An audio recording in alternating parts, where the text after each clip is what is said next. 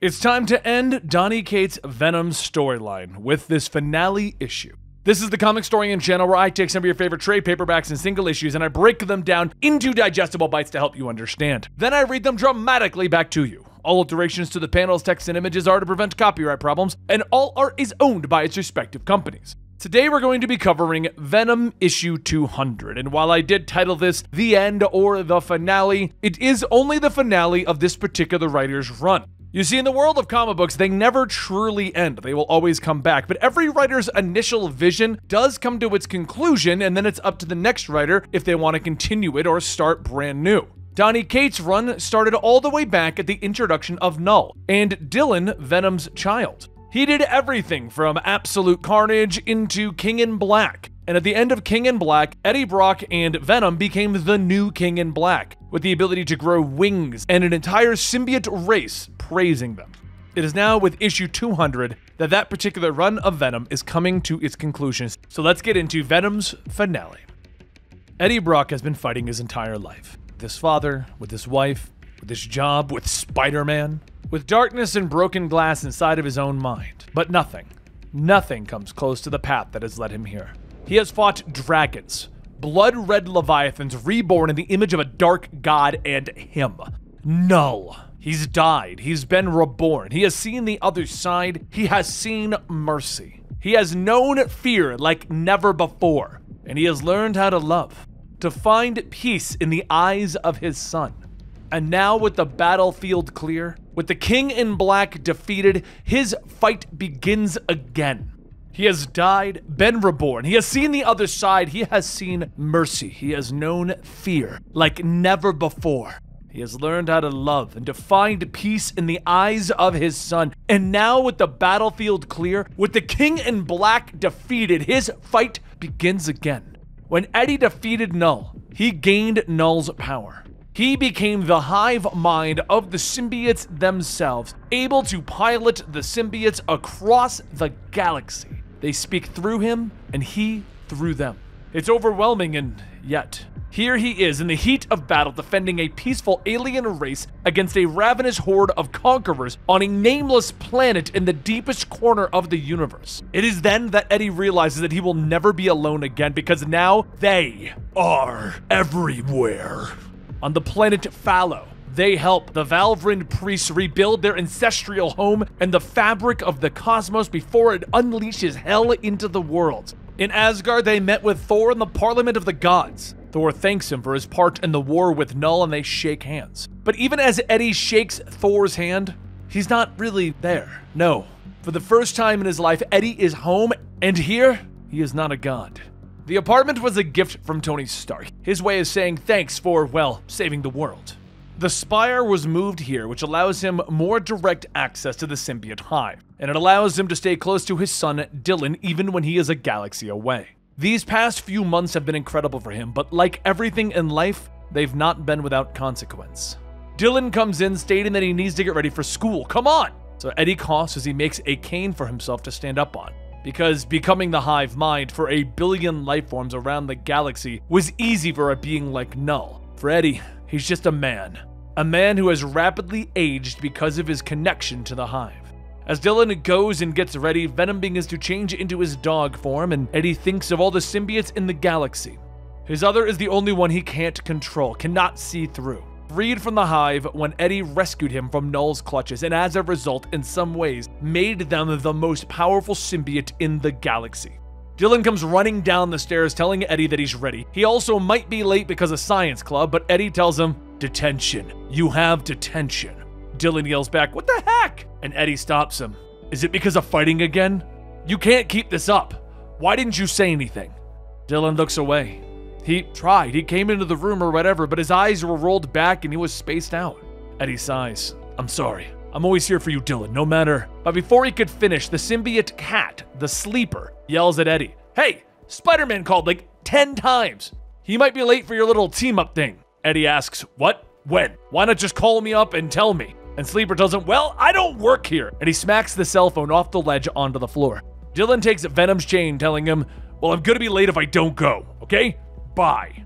Eddie tries to tell him to wait, but once Dylan is out the door, it slams shut, and Eddie then sighs going back to the spire. But Sleeper yells that Spider-Man called again, and Eddie shouts, "I know!" Outside, Dylan and Venom walk, but after an awkward moment of silence, Dylan asks, "So, I wanted to ask, what do I call you?" Venom turns back to him, "What?" Dylan again asks, "Well, like, you and my dad, together you're Venom, but what is your name?" "I understand. No one has ever asked me that before. I don't quite honestly know how to answer it, Dylan. My kind, we don't have names, not like humans. Each of us communicates with a host through a certain emotional vibration. This emotional pattern is how we distinguish ourselves in the collective hive. It wouldn't be pronounceable by human vocal cords. And mine is, well, somewhat unique. When Null still controlled the hive, my pattern was cast out of the hive for going against Null's control. From there I wandered alone in the galaxy until I found, well, that's a long story. I'll let Eddie tell you that one." Dylan asks, "Can I hear it? Your name, your emotional pattern, is it possible?" "Of course. Hold tightly." Venom stands still for a moment and Dylan can feel the chain vibrate and then a single tear rolls down his face. Thank you, I needed that. And Venom tells him, "You are very welcome." Meanwhile, across town, Eddie sits down with Spider-Man for lunch, and after taking a bite of his sandwich, Spider-Man says, "So, you're omnipotent now, right? Like you're a god thing?" Which is still a little... Eddie stops him. "Omnipresent. Omnipotent means I know everything. I don't. Omnipresent means that I exist in all points at the same time. A bit of exaggeration, but it's a more suitable term." Spider-Man takes another bite of his sandwich. "Right. Are you okay, Eddie?" "I'm doing good, but surely this isn't just us going out to lunch. What's going on, Peter?" Spider-Man takes a deep breath. "I can't help but feel responsible for everything. Null, the invasion, the war, God. Who knows how many planets and the civilizations that Null killed just to get here. And now you and Dylan, it's all my fault. All because I brought the first symbiote back to Earth. Because I wasn't strong enough." Eddie takes one of his fries. "Look, the symbiotes have been on Earth for over 1,000 years. They fought in Vietnam. They were a part of the Weapon Plus program. Hell, the legend of Beowulf and Grendel is based on them." Spider-Man pauses and clears his throat. "How long did you know that?" Eddie tells him. "About the time that the dragon showed up." And Spider-Man lets out a sigh. "Oh, well, that's a relief. But still, I could have... Eddie?" Eddie sits there with his eyes glowing, clearly not currently there, and Spider-Man tells him, "Oh, you're doing the whole God thing, aren't you?" "That's rude. I guess you won't mind if..." As Spider-Man reaches for one of Eddie's fries, Eddie smacks his hand away. "Ah, fine. I was watching my carbs anyway." After a few moments, Eddie returns, telling him, "Sorry about that. I also had a meeting with the Avengers right now." Spider-Man yells, "Wait, hang on. You were here and also there? Wait, are you not really Eddie?" "Well, I am and I'm not. Also, we're about to be robbed." Spider-Man stops and asks what is he, but then the door to the diner is kicked in and a masked man with a shotgun storms in. The gunman stops when he sees Spider-Man waving at him. Spider-Man begins to get up and Eddie tells him, "It's okay. We've got this." And he throws his cane right into the gunman's chest. As the cane hits, it splatters into symbiote goo, pinning the man to the wall. Eddie sits back down and smiles. "Don't worry, I've already alerted the police. Care to pay the tab? I really don't have any money." Spider-Man says that he doesn't even have pockets in the costume. And once the two of them walk away, Eddie tells him that he's sorry. He should have said something about being piloted. Spider-Man laughs. "You're really like a god now, huh? Not really sure what to make of that, really. But if you need help with anything." Eddie holds out his hand. "I'm still me, and I will probably need help. Maybe not like in the past, but as my friend. Now, if you'll excuse me, I need to get back home. Dylan should be getting out of school soon." As the symbiote begins to turn back into goop, dozens of winged symbiotes fly out and off into the sky as Eddie yells, "Thanks for lunch!" Spider-Man watches and says, "Okay, that one was pretty cool." But it was true that Eddie's mind was elsewhere because he was busy with all of the other superhero groups around the world, telling them that during Null's invasion, there was something that he caught a glimpse of, something that they should all worry about. In every dark corner of the galaxy that he has sent his mind's eye to, there is still one being that has escaped him, one that he can't seem to find anymore. The Maker, the evil Reed Richards from another universe driven insane, and he brought a symbiote from his world and it was damaged. They used him and his other to heal it. Maker believed, correctly, that his kind would allow him to travel between dimensions without further damage to his psyche. He augmented his symbiote with biochemical upgrades and he was unstoppable. He disappeared through a dimensional rift before he could be caught. back to what he called the ultimate universe, which is why he's come to all of them. It is possible that the Maker is going to come back. It is believed that he has been in contact with a group that is calling itself the Council of Reeds. They also believe that this Council of Reeds is a series of interdimensional duplicates of himself, issuing a sort of challenge in order to join their ranks. If he's to become one of this Council of Reeds, he must restore his own failed universe. That is why it's possible that the Maker may be looking to replace their universe with his. Tony gets up. Wait. This is a lot to take in. And I'm not saying I don't believe it, but where is your information coming from? Eddie stops him. I can see things that you cannot. One moment. Tony looks at Eddie as Eddie pilots another, waving his hand, asking anyone there. Eddie returns shortly after, telling him, sorry, that was rude of me. What were you asking? As Tony scoffs and walks off, Eddie gets up and Cap tells him that they appreciate him bringing this up. They'll be looking into it. The offer also stands. He's welcome to fight alongside the Avengers anytime. Eddie laughs. Sorry, but I'm just going to be a stay-at-home dad these days. But I appreciate it more than you know. But if you're looking for someone to fill your ranks, there is one other. Cap asks who, and Eddie smiles. You guys already know him. Elsewhere, Flash Thompson walks the streets of New York among the crowd, keeping his hood up and head down. He's been everything, a soldier, a busted up veteran, a symbiote host, a dead man, and lately, it's been a mix of all of that. Not sure why he came back to the city, he can't put his mother through this, knowing the son that she buried is walking again. And right now, the safest place for his mother is to be somewhere that he can't. Flash ducks into a coffee shop when the cashier asks what he can get him. Flash Thompson tells him that he'll just take a coffee, whatever the little one is for you. The customer behind him chuckles, stating that she likes that. Did you know the other places have different names and even a whole new menu? Isn't that crazy? As the woman rattles on, the cashier's head explodes as a bullet shoots by, covering everything in blood. Flash pushes the woman to the ground, telling everyone to get down, and then immediately begins to pull the suit out, telling him, I shouldn't have come here. An old enemy has found me, and now that poor kid is dead because of me. A voice yells for everyone to remain calm. The guardsmen are here. Everyone stay on the ground until we've confirmed our kill. As the guardsmen make their way in, Flash asks, confirm? You blew up the innocent kid's head. One of the guardsmen turn, telling Flash that this has nothing to do with him. Another checks the body, telling him that there's no movement. They might have actually gotten him. But then a white spike shoots out, slamming the guardsman into the wall. The first guardsman asks what the hell was that, and Flash gets up as Agent Anti-Venom, telling him, I'm the one you should have killed! The guns begin to go off as Flash quickly begins to take them down, asking, really? You guys want to go this route? Why are you trying to kill me? Kill you? We don't even know who you are! Flash throws him into the wall, telling him that it doesn't matter, and another yells, we are the Guardsmen! We are sanctioned to take out any symbiotes or unauthorized aliens that we track down. And you aren't on the list! Sure, we know the suit you're wearing, but Flash Thompson's in the ground. Flash slams the next guy into the ground, asking, if I wasn't on your hit, then what are you doing here? The man coughs, asking, what are you saying? We hit our target. That kid is a freaking alien, just like you.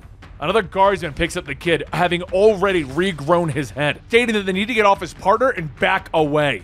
This is an incendiary round. Won't be able to laugh this one off. Flash asks, wait, the kid is a symbiote? And the guardsman tells him, they're everywhere, you idiot. Since the invasion, as far as we know, they're all around us.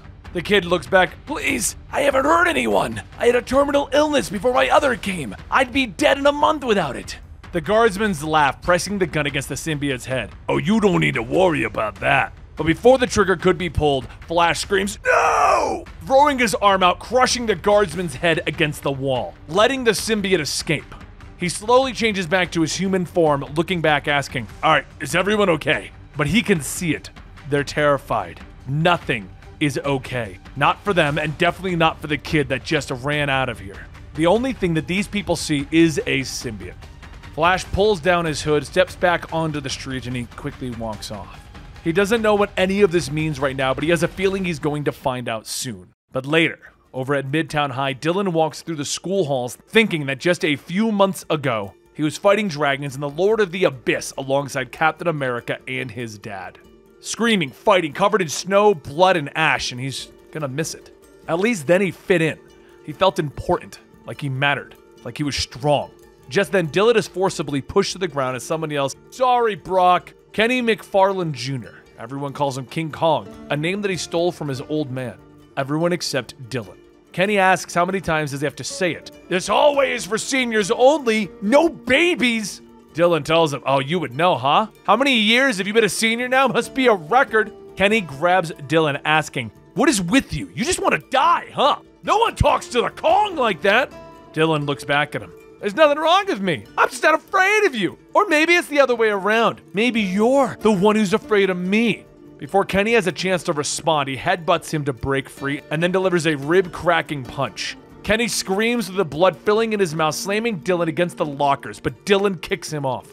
He then lunges in, sending the two of them through the window out into the courtyard. He can feel himself losing it, and with every punch, he's bringing Kenny closer and closer to death. Dylan grabs one of the shards of glass, raising it above his head, and as he blinks, he realizes that none of this happened. He's still being held up by Kenny.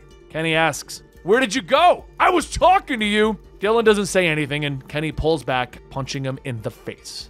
Later, inside of Principal Bean's office, Bean looks through Dylan's record, asking how long has he been enrolled here? 2 months? And already this is the 5th, maybe 6th fight? What's going on, Dylan? Dylan yells that he didn't even start it. Why is he always the one getting blamed? Bean tells him that he wasn't stating that he started it. He just, well, this all has him a bit concerned. It's his job to ask this kind of stuff. How are things back at home, Dylan? Dylan stares off. Great. And Bean continues. Well, okay. And I have to ask, why can't you seem to stay out of trouble? Why can't you seem to stop fighting? Dylan looks away. I've been fighting my whole life. Later, after school, Dylan walks through the city with Venom, telling him that he should just go home. He's been walking for hours and he is still so angry. At this point, he doesn't even know at who or why. His mother for just giving him away, his grandfather for hurting him, maybe his dad because he took away the only thing that made Dylan feel special. He has no idea who he is or where he's going. And at that moment, Venom pulls on the chain, telling him, something's wrong. Dylan tries to ask what's going on, and a woman screams from an alleyway, telling whoever to stop. Venom begins to pull Dylan away, telling him that they should go home and tell Eddie, but Dylan pulls on the chains, telling him, no, my dad always had something to say about innocence. Up ahead, Jack-o'-lantern is mugging a woman, telling her to just shut up and hand over the money. I don't want to, well... But Dylan yells for him to stop, and Jack looks back, oh no, I didn't. With Jack's attention turned, the woman punches him and begins to run off, telling Dylan thanks. Jack takes off his helmet, pulling out a gun, asking, does the big bad hero want to mess with the Jack-o'-lantern? Venom begins to growl, telling Dylan to get behind him, but Jack then asks, what the hell is that thing? As the bullets pass through the saw, Venom grows to the size of the alleyway, lunging forward, and in a desperate attempt to stop him, Jack shoots. But the bullets pass through the soft skin of Venom, hitting Dylan right in the chest. Venom quickly rushes to Dylan's side, telling him to hang on. They can help. And as Venom wraps himself around Dylan, Jack says, wait, no, it can't be. You're Brock's kid? A voice tells him no as a giant foot slams onto the ground. And then the voice then says that they don't know who they are. But I will in time. You all will. Allow me to introduce ourselves. We are Venom! As Dylan charges at Jack, Jack begs for him to wait, please. And a giant fist comes crashing down with a large thunk. Later, Eddie waits atop his apartment building as Dylan jumps up. And he says, well, that didn't take long. Dylan steps out of the suit. I'm sorry. There was a woman in trouble and I got hurt. The symbiote saved me. Eddie tells him, relax. It's okay. And Dylan asks, wait, you're not mad? Did you really think I didn't know this was going to happen? It doesn't take a god to see this one coming. I should have been there for you through all the anger and rage. How now you wander aimlessly without powers, and all I ever wanted for you was to be happy and safe. But there's no safer place in the galaxy than with that symbiote. Eddie stands back up, telling Venom thanks, and to take good care of him, and Venom tells him, of course, we are family. Dylan pauses for a moment. Wait, I heard that, both of you in my head. Eddie laughs, yeah, it's going to take some time getting used to that. Dylan tells him that he thinks he can, like sense things that he couldn't before, and Eddie tells him, yeah, you can sneak up on Spider-Man now. That's always been a fun trick. Dylan then tells him that he isn't sure he can handle this, and Eddie puts his hand on his son's shoulder, telling him, when I first wore that symbiote, I had so much darkness and hatred inside of me. But eventually it taught me that I could be a better man and that I could do so much more. Now you don't have that darkness, and you need to never let the world beat you down, no matter what. And now, you're going to have something that I never had. Dylan asks, what's that? And Eddie tells him, me, us, and we're stronger when we're together. Eddie walks over, telling him that he needs to get a better look at the suit. As Dylan gets back inside, Eddie says that it's big, and Dylan says that he wanted it to look scary. Eddie looks down at his wrist asking, "And what about the chains? Are you sure about the chains?" Dylan says that he's not so sure yet, figured webs were played out. He then looks around asking, "Is it okay if I use your name? I know that..." "No, son. You aren't Venom, and neither am I. We are Venom. Together." Now there's an explosion in the warehouse district, sightings of a goblin. "You ready?" Dylan looks at him. "As ready as he'll ever be." And as he jumps off, Eddie says, "Okay then, Venom, let's get to work." And that is the end of Donny Cates' run with Venom. There's no more after this, and while the storyline of Venom isn't technically over, a brand new artist and writer is getting on this project, which means that this is the end of Venom as we know him. A different version is going to be created in the next follow-up storylines. Think of it this way: Incredible Hulk is completely different from Immortal Hulk. They're both technically Hulk, but both written by different writers. That's what's happening over here. So I hope you guys enjoyed this entire Venom run, and trust me, the moment the new one starts up, we'll be right here telling you how it begins. Thank you guys so much for your continued support. Don't forget to check out the full story of Venom and the King in Black. I'll give you a link to each of the core storylines down below before we do the entire Donny Cates Venom run in one massive video, because that's going to be huge. Overall, guys, though, thank you so much. Don't forget to check out our Patreon, patreon.com/Comicstorian, if you want to support us even further and you want to have a vote on videos coming to the channel. And outside of that, just thank you guys for sticking around. I'll see you next time right here at Comicstorian.